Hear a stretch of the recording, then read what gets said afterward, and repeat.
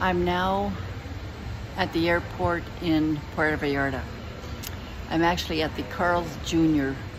Restaurant waiting for my breakfast. So I took the bus last night from Mazatlan at 9:30 and I got here probably around 10 to 7, something like that. It was a nice ride. Bumpy though, bumpy. I didn't sleep, but I did rest, which was really good. By the way, this is Linda G. Robert, your Back in the Groove Again coach.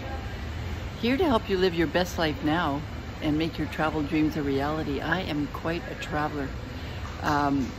So I am at the airport, but my flight's only at 2. I can only check in my baggages at 12.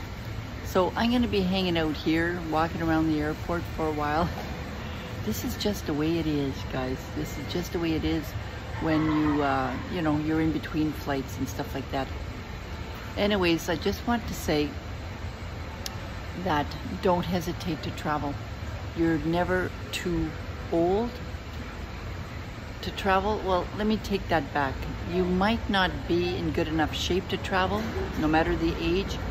You might be too old to travel at some point. So you might as well do it right now. You might as well.